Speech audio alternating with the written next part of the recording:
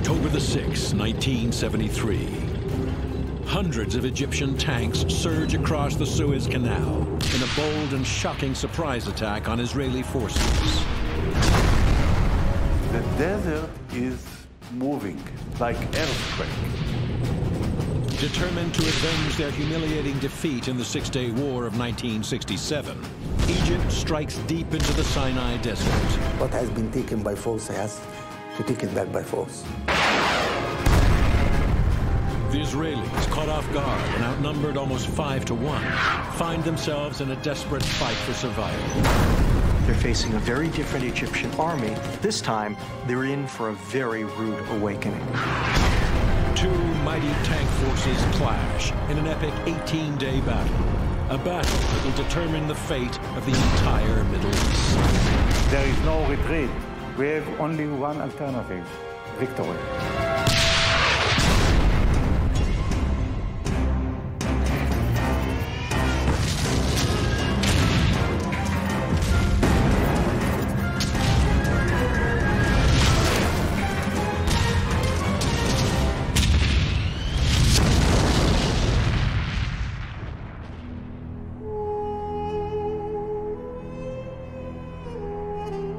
The Sinai Peninsula, a vast desert in western Egypt, separating Israel and the Egyptian heartland. It is one of the most lonely and desolate places on the planet. But in 1967, this was the stage for one of the swiftest and most dramatic victories in the history of warfare.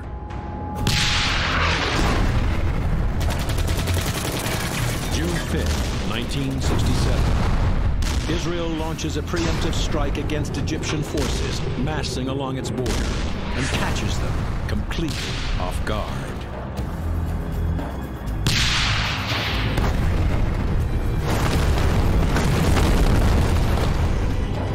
In less than a week, Israeli forces seize the entire Sinai Peninsula, and they dig in, building fortifications all along the Suez Canal. For the Egyptians, it is a humiliating blow. Someone came to my house, take half of it. Can you live with someone in your house, bother you every day and tell you what you're gonna do about it? And this is the day when we decide to do something about it.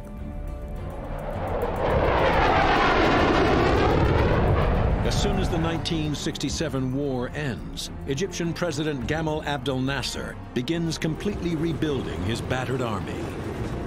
It took Egypt a good 6 years of training, of straight, hard training. Restructuring of all the system in the army. By the fall of 1973, it is a force of over 300,000 well-trained men, 2,000 artillery pieces, and 2,400 tanks. But it will take more than just men and machines to beat the battle-hardened Israelis. The Egyptians know that they need to catch Israel by surprise. The Egyptians develop a plan. They develop one of the most remarkable deception campaigns of the last 100 years. They practice forming up their units, driving to the canal, and then they practice the canal crossing itself. And they do it over and over and over again. So that over the course of time, the Israelis just come to expect it. It just becomes a part of the scenery. Beyond that, the Israelis have grown complacent in their defensive positions and believe the Egyptians pose no serious threat. Since the Six-Day War, after such a famous victory, the Israeli army became to be too arrogant. They believe something that wasn't true. They believe that the Egyptian doesn't know how to fight, or the Arab doesn't know how to fight, and will never fight successfully. In October 1973, all the Israeli Defense Force has to defend its 200-kilometer Sinai front are 18,000 men, 100 artillery pieces, and less than 300 tanks. A tiny defensive force, woefully ill-prepared for battle. History Hit is a streaming platform that is just for history fans, with fantastic documentaries covering fascinating figures and moments in history from all over the world. From the Battle of Trafalgar and the Revolutionary era, right through to the Second World War. If you are looking for your next military history fix, then this is the service for you. We're committed to bringing history fans award-winning documentaries and podcasts that you cannot find anywhere else. Sign up now for a free trial. And War Stories fans get 50% off their first 3 months. Just be sure to use the code WARSTORIES at checkout. And on October 6, 1973, Egypt and their Syrian allies launch an immense two-front offensive against Israel. In the opening hours of the attack, Israeli forces are quickly routed. On the northern front, masses of Syrian armor steadily advance into the Golan Heights. And on the Sinai front, the situation for the Israelis is even more desperate. My brigade was the only brigade along the Suez Canal responsible for a front of 200 kilometers.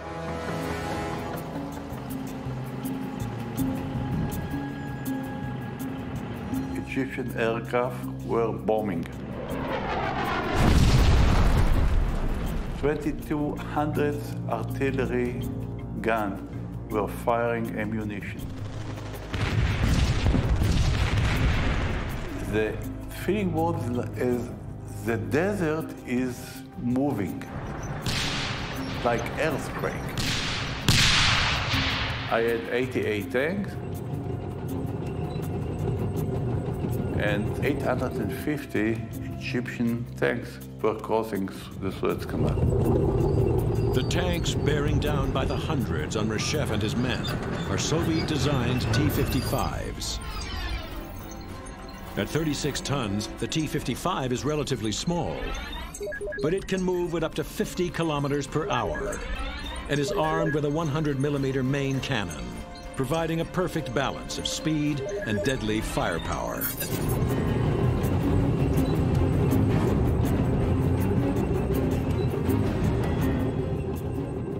Immediately, we had our first casualties over there. We tried to avoid them from crossing, but the ratio between their forces and our forces are unthinkable.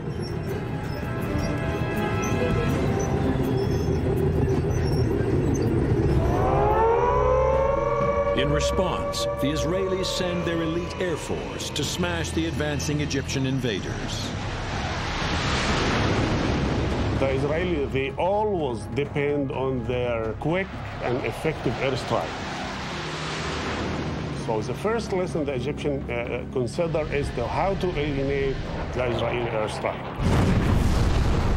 by surface-to-air missile, by creating what we call the wall, okay, a rocket wall.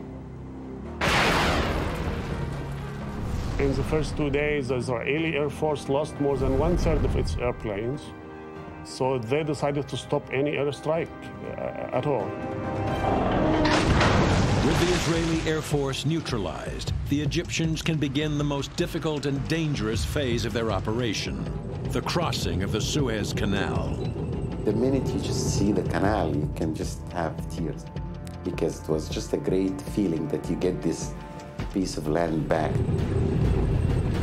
The Egyptian crossing of Suez is an absolutely brilliant military operation. They have figured out every aspect of the canal crossing. They know that the Israelis are reliant on these huge sand barriers to try to keep the Egyptians away, and they develop high-powered water hoses that allow them to effectively just spray holes using water to erode the sand and cut passages through these Israeli sand berms.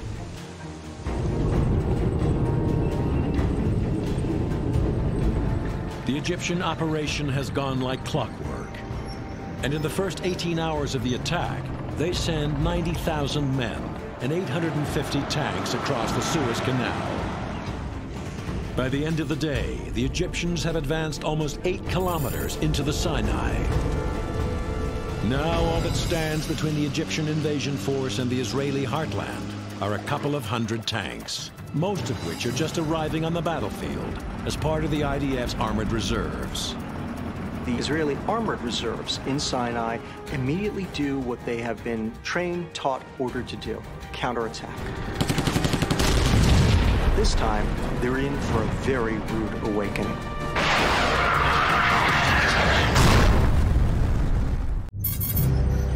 October 6, 1973. After a massive artillery barrage and wave after wave of airstrikes, hundreds of Egyptian tanks surge across the Suez Canal and storm into the Israeli-occupied Sinai Desert. The feeling was is the desert is moving like earthquake. The handful of Israelis defending the 200-kilometer front are caught off guard and quickly overwhelmed. And by the end of the day, the Egyptians have advanced 8 kilometers into the Sinai.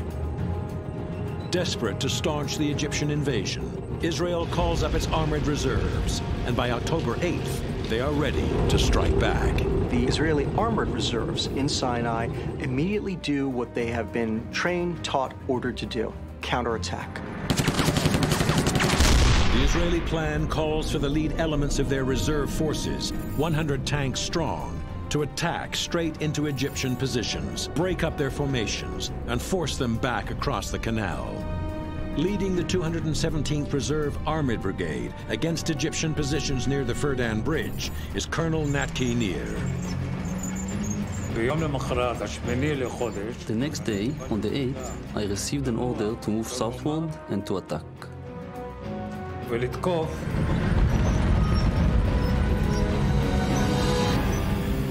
On my left, another tank brigade was supposed to attack. But when I got my orders to attack towards the Verdun, there were no forces on my left.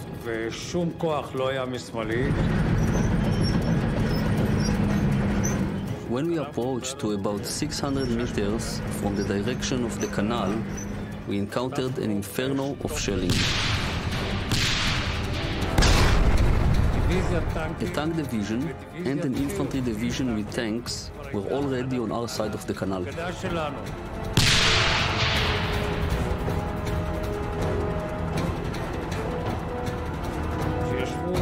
They sat on our sand ramparts, on our side of the canal, and hunted us.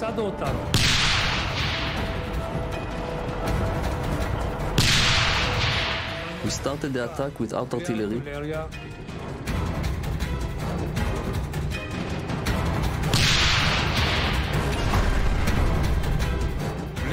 without air support, and the whole attack depended on tanks.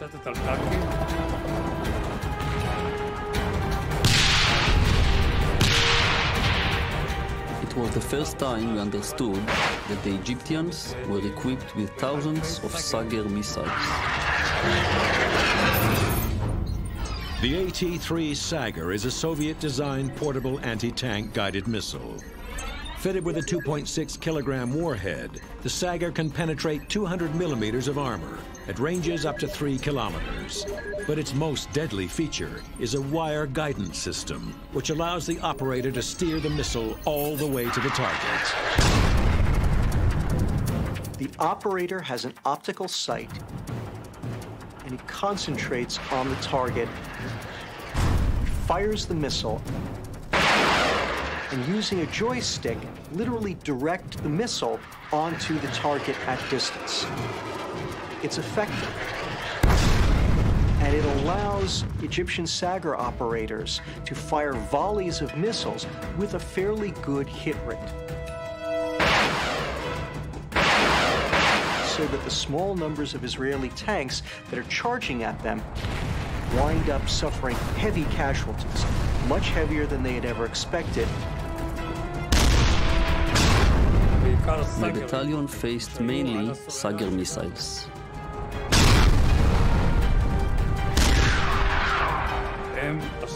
They did a job on my brigade.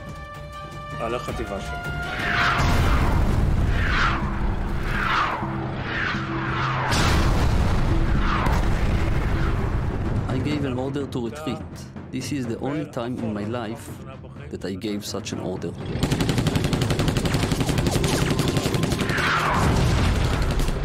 Out of the approximately 22 tanks, 6 got out, and the rest were all destroyed.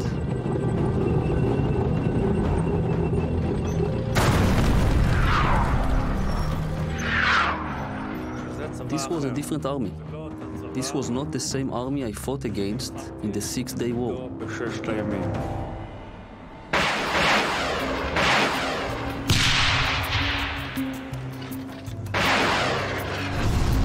They crushed the Israeli counterattack on October 8th, crushed it completely. This is an unbelievable victory by the Egyptians, something that they have never achieved beforehand, and it is a stunning reversal for the Israelis. By nightfall on October 8th, Egyptian forces have widened their bridgehead almost 10 kilometers into the Sinai. The ferocity and magnitude of the attack has forced most of the Israelis back, but a few remain trapped deep behind Egyptian lines. We came to the conclusion that we have to try to evacuate the people from this position on the Suez Canal. The problem was that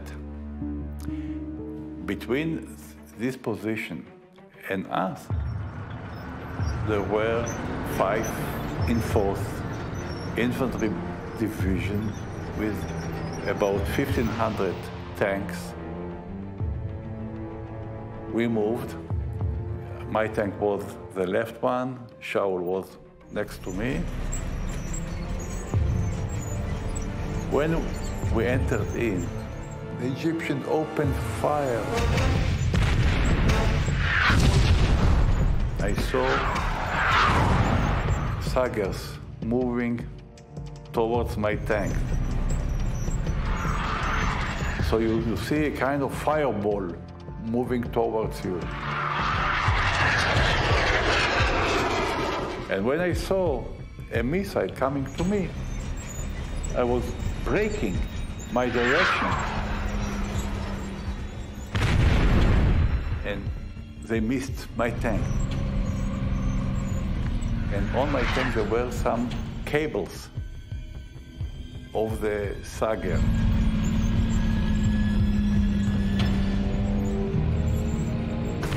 After 2-3 minutes, I saw a group of 30 people on one of the dunes. And when I came to the range of 100 meters or so, I realized that they were Egyptian. And then I had my own personal fight, because it was either them or me.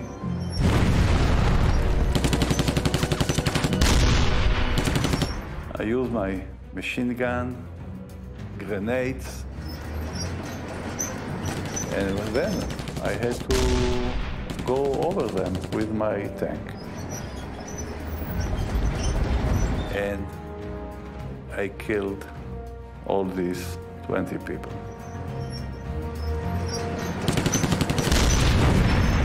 Then I realized that I was by myself. I took my binocular, watching, and I saw a monster moving. A gun and something undefined. And then I realized that there were soldiers on a tank. Shaul took all the 33 of them on his tank and moved out. With their frontline soldiers rescued, the Israelis fall back to defensive positions near the strategically important passes through the Sinai Mountains. From the 9th, a new phase begins, in which we are on the defensive, without any offensive intentions. Not to seek contact, but to rebuild our force. As the Israelis pause to regroup, the Egyptians prepare for an enormous armored offensive, one they hope will drive their enemy out of the Sinai for good.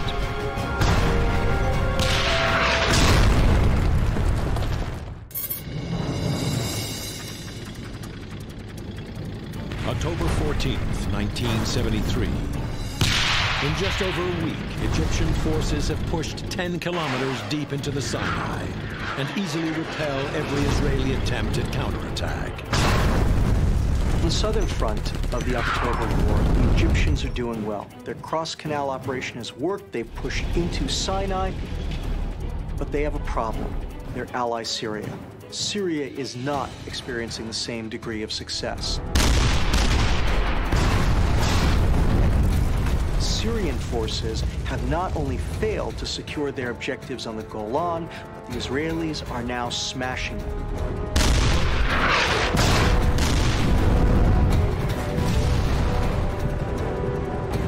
Hoping to draw Israeli forces away from their Syrian allies, the Egyptians launch a massive armored offensive in the Sinai. Their plan, attack with 2 armored divisions in a gigantic pincer movement, aimed at smashing the Israeli forces guarding the passes through the Sinai Mountains. At first light on October 14th, 1,000 Egyptian tanks advanced towards Israeli lines. When the Egyptians renew their offensive on October 14th, the attack that they launch is the absolute antithesis of the attacks that they had launched on October 6th, 7th, 8th, 9th. This time around, they don't have that same plan. The Egyptians simply lumber forward in the kind of clumsy frontal assaults that they had been famous for in '67. And this time around, the Israelis are waiting.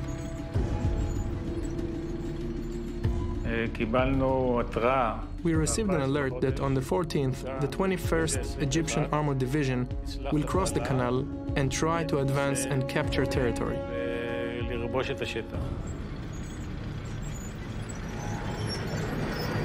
Very early in the morning, we were under a terrible artillery fire.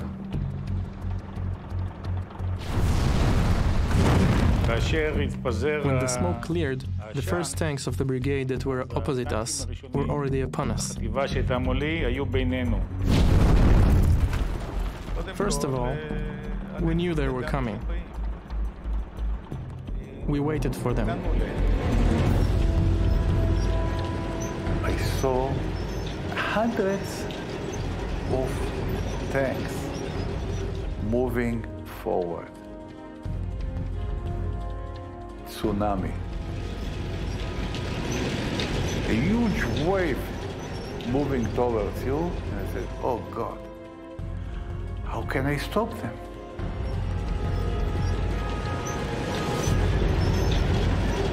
It is like a Wild West duel. The first to draw stays alive.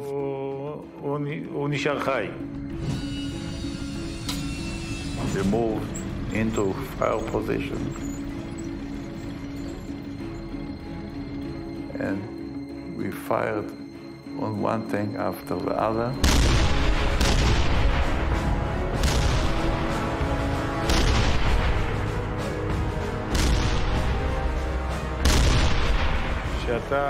Every tank was behind camouflage on a hill, and only the guns were sticking out.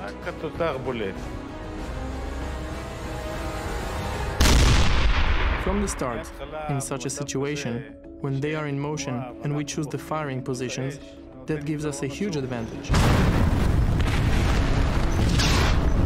Here is the case where our quality, gunnery quality, is important. One of the Israelis' main battle tanks is a modified version of the American M48 Patton, known as the Magach. It is well protected with 120 millimeters of frontal armor and has a 105 millimeter cannon that can accurately hit targets at ranges of up to 3.5 kilometers.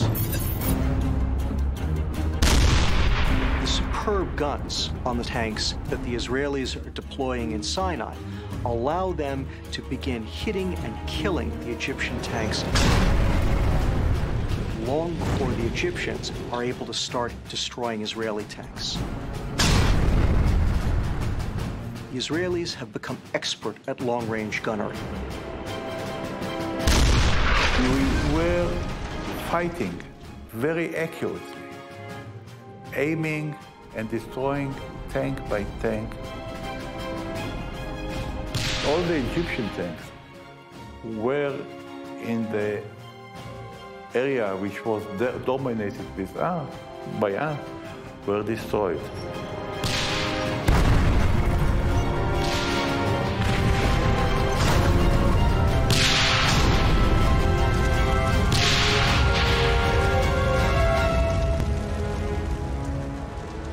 Within simply a matter of hours, the entire Egyptian attack has been completely unhinged.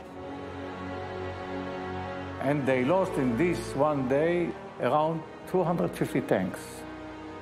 We felt the first time that we can make it. For the Egyptians, the promise of victory now gives way to the reality of defeat, and Sadat orders his battered armored divisions to fall back to defensive positions. But these positions are vulnerable. When originally formed, the Egyptians left a dangerous gap between their Second Army and the Great Bitter Lake. Israel is now ready to grab the initiative and go back on the offensive. And they use this piece of information, this gap, this seam, to plan their counteroffensive. The Israeli plan is get to the canal, cross over it to get behind the Egyptian formations and to be able to tear them up from the inside out.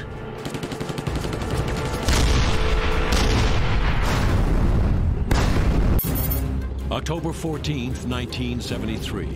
In an effort to finally achieve victory in the Sinai, Egyptian forces launch a massive armored assault, over 1,000 tanks strong, against the Israeli defenders.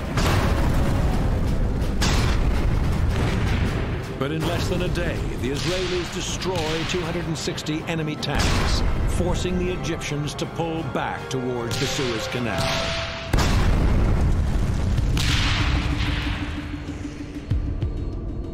But the Egyptians have left a gap in their lines, giving the Israelis an opening to advance to the canal. The Israeli plan is get to the canal, cross over it to get behind the Egyptian formations and to be able to tear them up from the inside out. Before the Israelis can cross the canal, they must secure their flank against the Egyptian Second Army, positioned a few kilometers north in a small agricultural area called the Chinese Farm. We didn't know exactly where the enemy positions were located.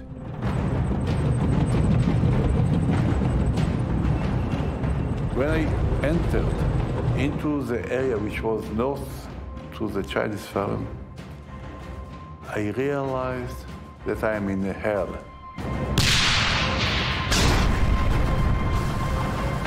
The Israelis perhaps have bit off more than they could chew, because they're in the midst of not only a heavily reinforced Egyptian infantry division, they're also in the middle of an Egyptian armored division.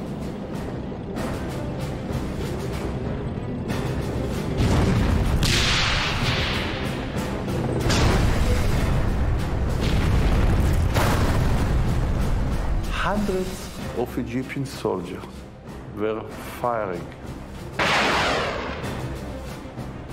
There were tanks, anti-tank gun, a lot of action. I was fighting against two divisions.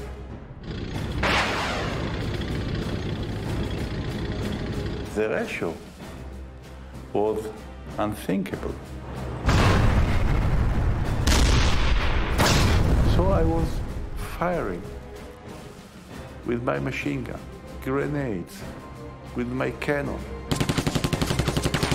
I realized that I'm in hell. We were all these hours under such a pressure of Egyptian tanks, infantry, everything.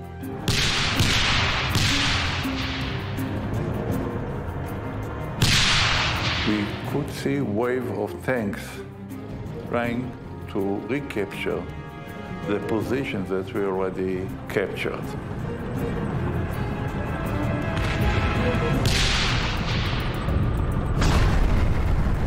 After about half an hour, I saw 5 tanks in the range of 50 meters.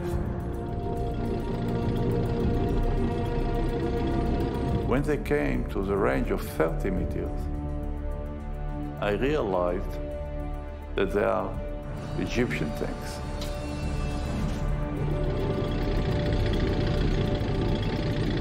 And we fired 5 very high-speed rounds, pack, pack, pack, pack, pack.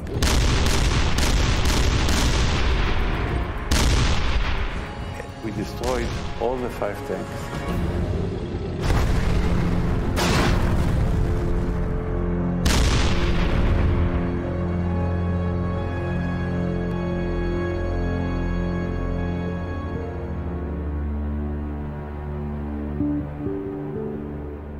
We fought all the night with Egyptian units and tanks. The range between the Egyptian tanks and my tank was sometimes half a meter, meter. Fire, darkness, blood.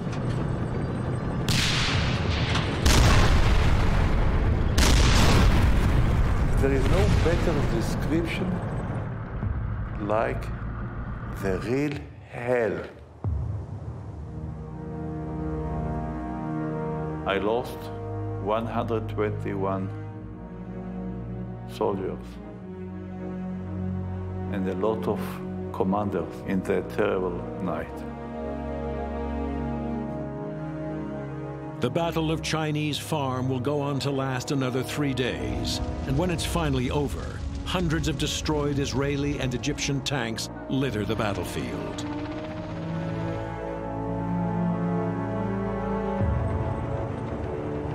The heavy price paid by the Israelis clears the way for a task force to advance to the canal.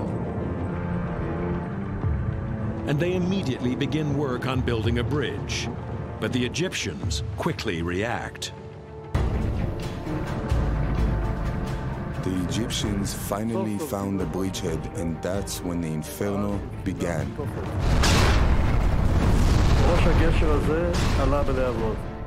The bridgehead went up in flames. Everything was burning.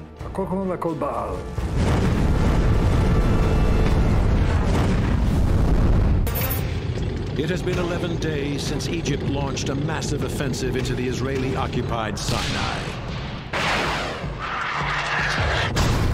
After hundreds of tanks are destroyed and thousands of men killed. On October 17th, the Israelis are finally ready for their attack into Egypt.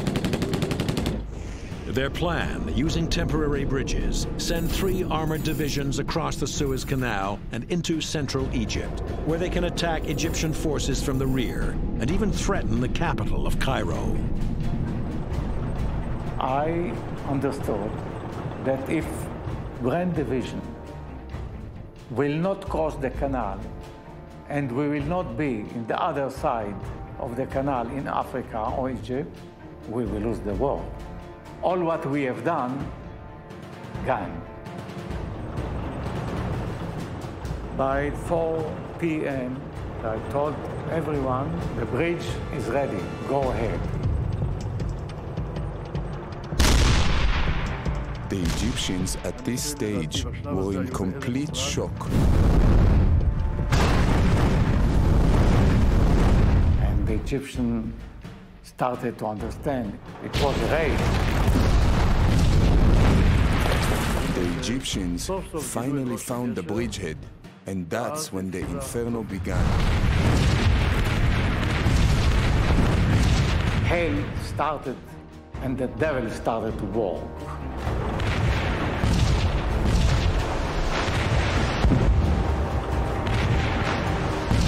In this operation where we lost more than 100 people, it was under heavy fire all the way.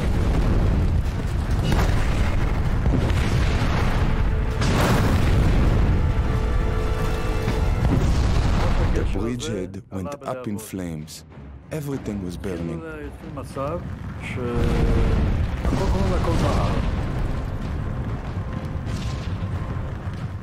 From the heavy shelling, people were buried alive.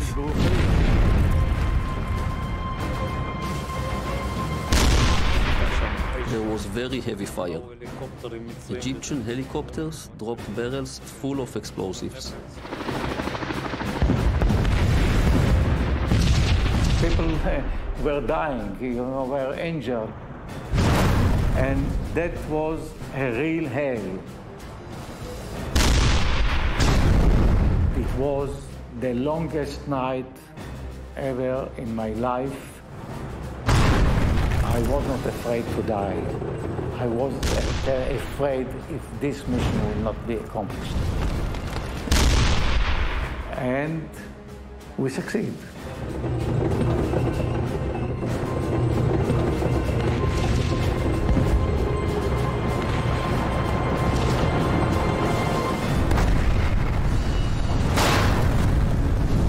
Egyptian response to Israeli tanks on the western banks of the canal is both immediate and lethal. Their plan, attack from the south with a massive armored column aimed at cutting off and trapping the Israelis. The Israelis, they have to go between the two Egyptian armies for a long distance, for like 50 or 60 kilometers, and became very vulnerable to any Egyptian attack. For the attack, the Egyptians send their elite 25th Armored Brigade, 100 of their most modern Soviet-designed tanks, straight into the vulnerable rear of the Israeli bridgehead.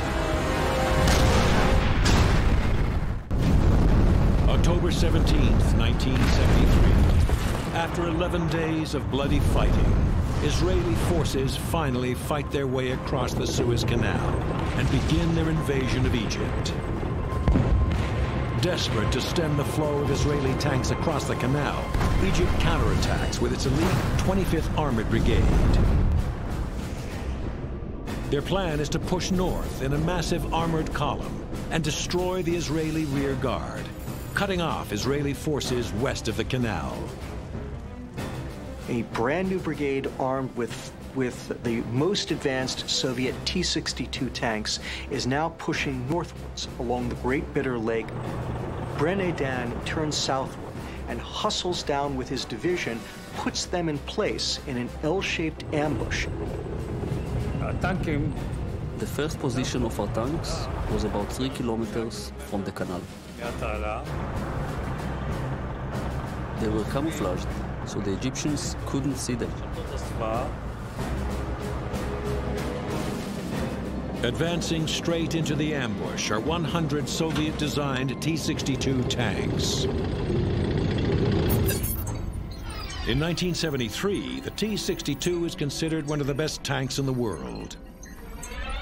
It is well protected with over 100 millimeters of frontal armor and carries a 115 millimeter smooth-bore cannon, a powerful and deadly accurate main gun that can easily destroy an Israeli tank, especially at close range. But I don't want our men to move. I don't want the Egyptians to feel anything. I want them to enter the zone of destruction. Once the entire Egyptian brigade entered the ambush area, I gave the order to fire.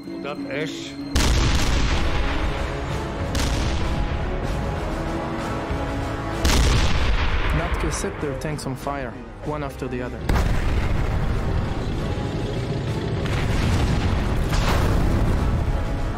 The Egyptians, I can see the battle.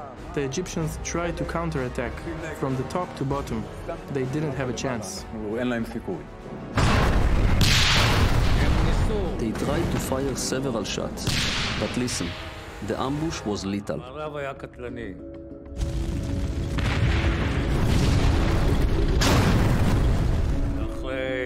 After 2 hours, there were a few tanks left that tried to escape. It was a big mess. Some of them drove back towards the Bitter Lake and they ran into a minefield.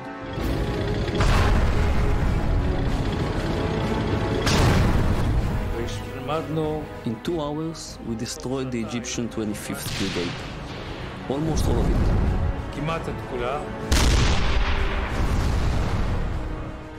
5 tanks were able to escape back.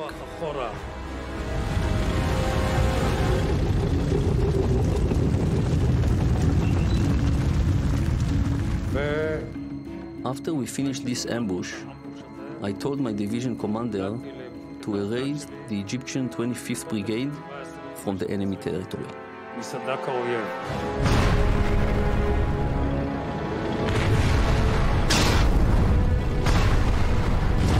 With the destruction of the 25th Brigade, the Egyptians lose any hope of stopping the Israeli advance into the Egyptian heartland.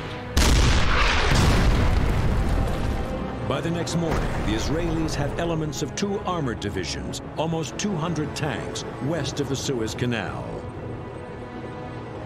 By October 24th, the Israelis have advanced to within 100 kilometers of Cairo and have encircled the 3rd Egyptian Army. The Israelis have done what they need to do. They have the Third Army trapped, and they know that that is the most important bargaining tool that they need to bring the war to an end on their terms. And so they agreed to a ceasefire. It would take another 5 years of negotiations before Israel finally returns the Sinai to Egypt. For the Egyptians, it is a great victory. The anniversary is a moment to remember our dignity that was retrieved in '73, honor the people who worked hard for 6 or 7 years to make this victory happen. Anwar Sadat gets everything that he wanted. The Sinai is returned to Egypt, and Anwar Sadat is seen by the Egyptian people as the great victor of Harb al-Oktober, of the October War, the man who regained Sinai for Egypt. But Egypt is not alone in declaring victory, as Israel has its own cause to celebrate. They attacked us, and we won in the most difficult possible conditions. The Egyptian army was crushed.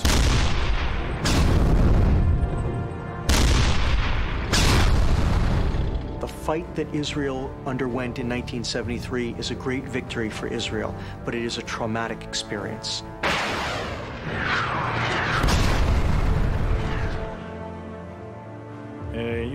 We had nearly 3,000 casualties in this war. For us, this is an enormous number. There's no Israel after 1973 who wants to go through that again.